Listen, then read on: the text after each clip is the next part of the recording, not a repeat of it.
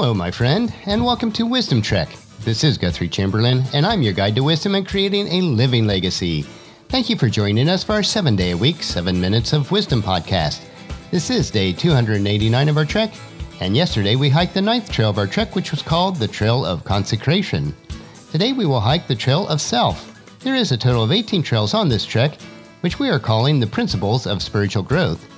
This is adapted from a short book written by Miles J. Stanford.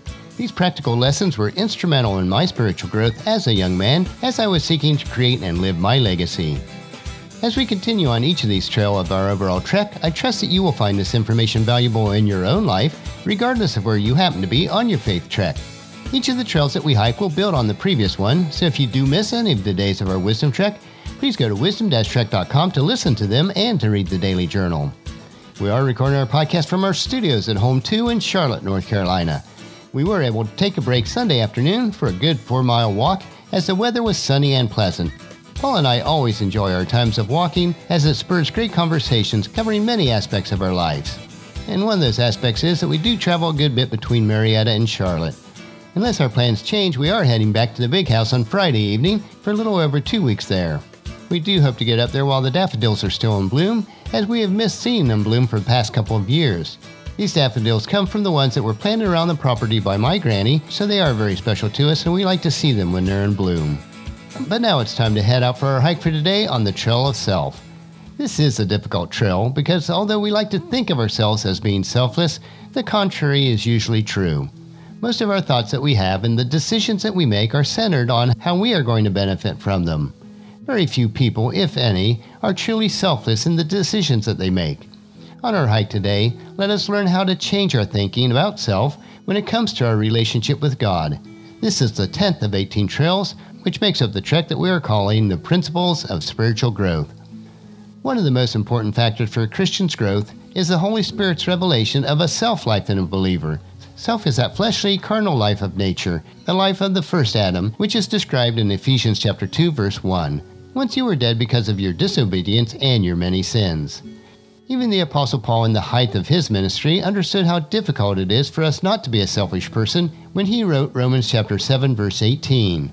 And I know that nothing good lives in me, that is, in my sinful nature. I want to do what is right, but I can't. Nowhere do spiritual principles mean more than here. Plato, when he wrote Know Thyself, was more right than he actually knew, but he was still only half right. Paul, when he wrote Galatians chapter 2, verse 20, which says, "It is no longer I who live, but Christ lives in me," was 100% right.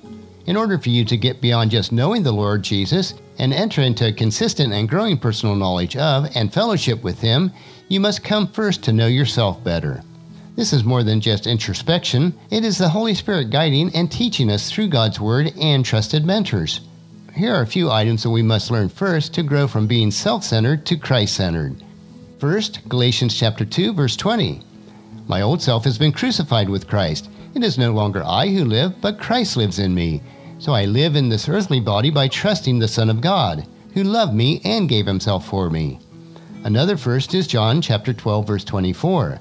I tell you the truth, unless a kernel of wheat is planted in the soil and dies, it remains alone. But its death will produce many new kernels, a plentiful harvest of new lives. And another first is Romans chapter 6, verse 5 and 6. Since we have been united with him in death, we will also be raised to life as he was. We know that our old sinful selves were crucified with Christ so that sin might lose its power in our lives. We are no longer slaves to sin. So we must continually be learning about ourselves. Self-revelation precedes divine revelation. This is a principle for both spiritual birth and spiritual growth. As a believer, if you are going through struggle and failure, it is very possible that you are being carefully and lovingly handled by the Lord in a very personal way. You are being taken through experiences, which sometimes last for years, of self-revelation and into death of your self-ways so that you can be shaped into the image of God. As the Apostle Paul wrote in Philippians chapter 3, verses 10 and 11, I want to know Christ and experience the mighty power that raised him from the dead. I want to suffer with him, sharing in his death, so that one way or another I will experience the resurrection from the dead. God sometimes works in our lives by paradox. Success comes through failure, victory comes through defeat, and yes, even life springs out of death. That is death to ourselves. The only element in the believer's life that crumbles away is that which has to go anyway. The new life can never be harmed or affected by God's working in us. Self will never cast out self. Think of the analogy of the potter's wheel. You start as a lump of clay, and the master potter removes all the self parts which are not part of the finished vessel. Another analogy to think of is the master goldsmith. By intense heat, the gold is refined by removing all the dross that is not pure gold. Through God's Spirit and His Word, He is the master potter and the goldsmith working in our lives. So often the means utilized by the Spirit is adversity, because most of the time we will not come to our sense of need until we feel the potter's sculpting tools or the refiner's fire. And we like to quote the verses in Romans chapter 8, verses 28 and 29, as if God was going to work everything out for what we think is good. But let's look at these verses again. And we know that God causes everything to work together for the good, for those who love God and are called according to His purpose for them. For God knew His people in advance. He chose them to become like His Son, so that His Son would be the firstborn among many brothers and sisters. We see in these verses, God is working everything out for our good according to His purpose for us, and His purpose for us is to make us become like His Son. So I want to ask you, does that give these verses a bit of a different perspective for you? In order to become like His Son, we must have purged from our lives everything that is not in the image of God. That is so difficult for all of us. Fortunately, though, it is not up to us to make the changes, but Christ living in us that will make those changes. What is impossible with self is possible with God. Someone has rightly said, there are many separated from the world Christians who are not separated from themselves Christians. On our track of the principles of spiritual growth, today we explored the truths about self that we have found on the Trail of Self. Through God's Holy Spirit and His Word, we can trim away self to be an appropriate vessel that God is destined for us to be. We are created in God's image, and through this process, His image will shine through who you really are. We have to understand, though, this is a gradual process as we grow and mature in our faith. Tomorrow we will begin a new hike on the Trail of Self-Denial, where we will come to understand that humility is not thinking less of yourselves, but thinking of yourself less.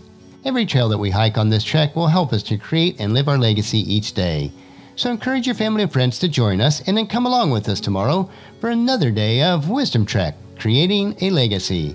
That will finish our podcast for today. Just as you enjoy these daily doses of wisdom yourself, we ask you to help us to grow Wisdom Trek by sharing with your family and friends through email, Facebook, Twitter, or in person when you meet with them, and invite them to come along with us each day.